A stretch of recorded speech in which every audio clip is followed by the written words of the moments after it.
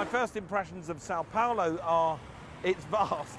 It's a gigantic city. 20 million people live here, so you need a lot of room for that amount of people. And it's very warm. This is summertime down here. Today the temperature was up to about 31, 32 degrees, and it was steamy as well, really hot. But I've had a cracking first day. I've got to meet Maurizio at his garage. He's got some amazing cars. In fact, I think he's a really clever car dealer because he's covered almost every base that you need to cover. He's got everything from European cars, and I'm talking British and Italian and German cars, all the way across to Brazilian cars with the Volkswagen and the Combi. And then he's got some American cars as well, a Corvette, a Thunderbird, and a wonderful Charger.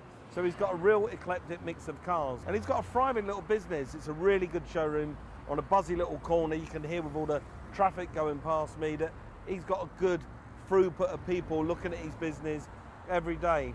And just being around this place, there's these amazing pictures on the wall, posters of cars of yesteryear and yesteryear and advertising campaigns. And there's a couple of cars there I don't even recognise. There's a Volkswagen SP2, which is a car that they only made in Brazil and they sold it down here in South America. And it's wonderful. It looks like a Porsche 928, and it's the kind of car that I would really love to see, get my hands on one, maybe even take one back to the UK.